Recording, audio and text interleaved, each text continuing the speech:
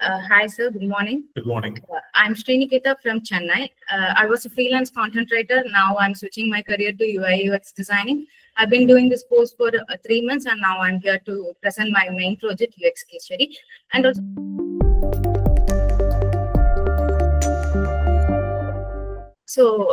my project is a pet adoption app called Petiverse. Petiverse is a pet adoption app that simplifies the adoption process for both adopters and as well as a pet owners who are trying to give up their pet for an adoption. And then actually the problem statement, it was faced by me personally, and also I have seen similar cases with my friends who are trying to give up their pet, and also they couldn't find a proper resources to post their pet on, so they had to leave their pet on the streets.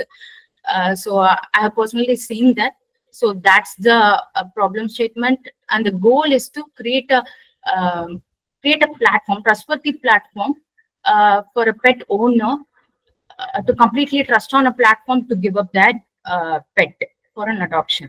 So solution, therefore, from the problem statement and the goal, I derived up a solution, which is a Petiverse, my pet adoption app, which is a reliable platform that a pet owner can rely on and have a clear features and have a required resources for the adoption process. And these are the tools that I've used to do this project, and I have done all these things by myself: research, user interview, user persona, flows, wireframes, visual design, UX design, and user test.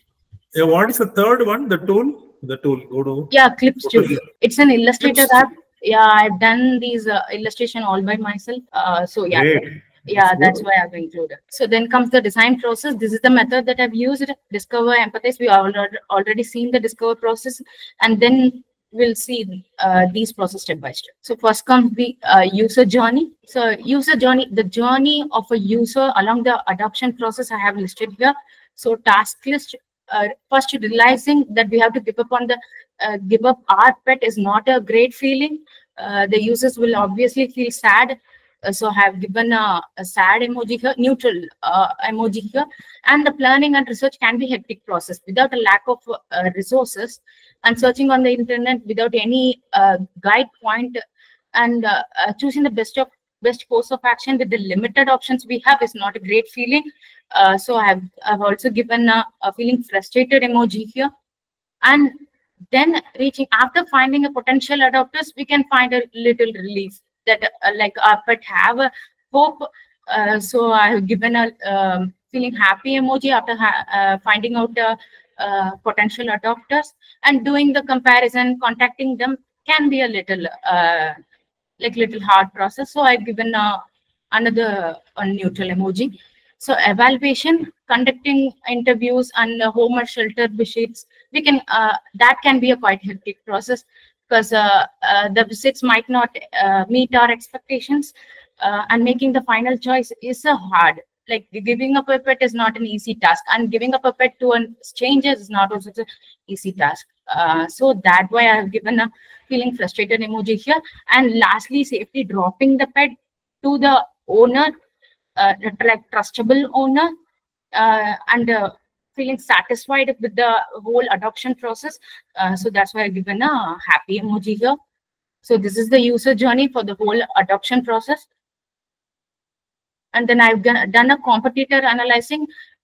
First of all, there aren't many pet adoption apps to do this competitor analysis. I have only found 3 to 4 apps that I have listed here: Adopt Pet, Pets Adoption, Pet Perfect, and all these 3 have like ton of negative reviews, and the misinformation was maximum in these 3 apps. And they also had a poor service, which was stated in the review, stated in the user reviews, and user experience was bad at Adopt Pet also. And there aren't much features, like some of the apps are only catered to dogs only, which I was not a big fan of. I seen my friends like struggle to give up their, struggle to post their cat up for an adoption, so they had to leave it behind. Actually the 3 of these apps only cater to dogs, not all kind of pets. Then why did they like mentioned pet in their like name. So actually it was one of the review also for the this one, Pet Perfect. So and as I said, animal variety, there aren't much pet varieties allowed in these apps, but I have tried to change it in my app. Try to include like pet inclusiveness in my app. So this is a user persona. I've actually interviewed my friend who, just as I said, who gave up their cat up for like who left their cat on the streets because no option available. So I have interviewed her. So she said she couldn't find any app in the first place. She couldn't find any app in the India, in the Tamil Nadu at first place, that offering a wide variety of pet adoption process.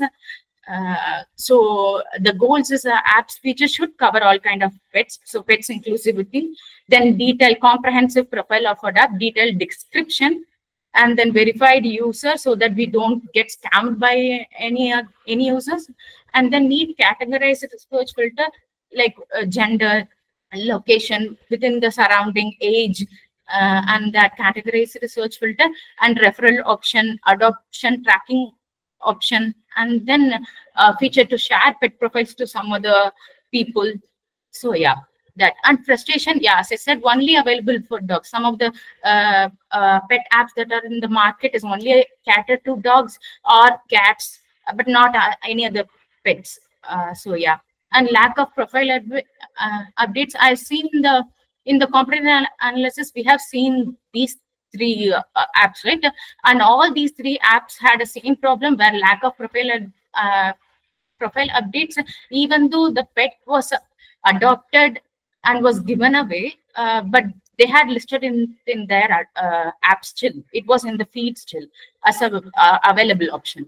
And then with the help of the user persona, I have derived empathy mapping. These are the same thing Freeland does. And after that, information architecture. So after opening app, you'll get a splash screen. If you are a new user, you go to sign up, or if you're an existing user, you can log in and you'll get a home page. In the home page, you have three pages to navigate to: messages, community, and profile. First, let's see the home page. Home page, you'll get the search, feed, pet profiles, and add post feature where you can post your pet for the listing, and categories also, where home pets you can have cat, dog, and further categories: farm pets, exotic pets, aquatic pets. Yeah, you can choose any one of them. And then notifications, favorites, and then you have hamburger menu, which goes up to blogs, tips, help and support, and much more things. And here we have messages where we can chat with the potential adopters, or you can chat with the chat with your pet owners. So chat, and you also have a call log, audio or video conference. If you want to have an online home visit or online shelter visit, they can show you the shelter, so you can gain trust. Yeah, and contact information. So then there also a menu where you can request home visit and schedule adoption date, which opens up a calendar where you can choose the date. And then the community. You can create or write post where fellow users can see, can share their thoughts, can post their questions, and can get reply. So that's what community page is. And profile page, as we all know, profile page has settings, logout, and personal information, which includes the contact, your pet history, and your addresses, and all that. Next comes the wireframe. These are my mid-fidelity wireframe. And the design system. Okay, at first we'll see the typography. I've chosen a Poppins font because it will offer a better readability. So I don't want to choose something. I don't want to choose a font that's hard to read or like complicated. So that's why I chose the normal one in Poppins. And the color, I have chosen a pale blue and pale orange, which gives a sense of pale blue will give a like cooling sense. And for warmth, I have added a pale pinkish orange. And illustration, so I've chosen a black cat as my mascot for my pet adoption app. So it's a little fun element so that user wouldn't get bored. So this is the logo and how it will look on my home screen. So I have added some of my UI components here. And let's move on to the high fidelity screens. These are my splash and onboarding screen. I have added a 3 onboarding screen with the skippable option, which will get you to the home page directly. And this is the login and sign up page. I have also included a feature to sign up using these apps, Google, Facebook, Twitter, and Pinterest. Then comes the home page. So home page, at first we can see the hamburger menu, which will open up to many other things that pet owners can get used of. And there is a favorites icon, which will open your favorite screen, like the pet you liked and save for later, and the notification screen. And there is a search bar with the filter option. And this is a little banner to encourage users to join on the community. And this is the categories. Actually, I kept it simple, not to overwhelm the users. So I've given a quick view of categories that are most popular, which are cats, dog, rabbit, and fish. So it will show, the feed will recognize your location here. Here it's Bangalore, so it will recognize the pets that's available near this Indranagar location. So it will also showcase that distance. If it's below the 2 kilometer or in that range, it will highlight that here in the profile listing. And also we also have the name, age, and the gender of the pet and the breed name of the pet here. And you'll have the option to like and comment on it. Comment on the profile listing. And you also have an add post option where as I said, you can add your pets add your pet listing, pet profile to adoption, which will showcase here in your feed, in other users feed. Then comes the community page. So community page, actually I got inspired from the Facebook community. I was in the Facebook community, which is a dog, like a German Shepherd, like something like that. Actually, Facebook has a wide variety of pet community, so I took inspiration from that and try to do it in my adoption app. So result is this one. So where you can chat with if you have any doubts, you can post on it, where other users can reply, and you will get insights from the other users also. And if any activity is going on, like any pet related activities, dog walking, like you can join them via community page. And comes the pet profile. After clicking into the pet listing, it will get you to this page, so where you can see the pictures of a pet, and you'll see here age, height, and weight of the pet, and you'll see the little bio, little description of a pet, and you can see owner details and health and wellness report, whether the pet is dewormed, whether the pet is vaccinated, whether the pet have any health related issues. All the details will be, you can view it here. And if you are interested, you can click on the interested button, which will change into this one, and the owner will get the notification that you are interested in that pet, and then you can chat via message. So this is the user profile. So I've included personal information and contacts and preference, where you can change your app settings. And personal information, the usual contact, my address, my account, and the pet details. So these are the messages and chat screen, so where you can chat with the owner or potential adopters. So this is the menu where you can select whether to request home visit or schedule an adoption date. So blog screen. So this screen will come up after clicking on the hamburger menu and going to the blog section, which you'll see later on in my prototype. So blog section, I have included this blog section because I've noticed that a lot of the blogs about the pets on the internet are not from credible resources. So I have tried to include it, change it in my app, where only veterinary doctors or an authorized personnel can post their blog, and it will be visible to every users. So then there comes the notifications and favorite section that's on the home page.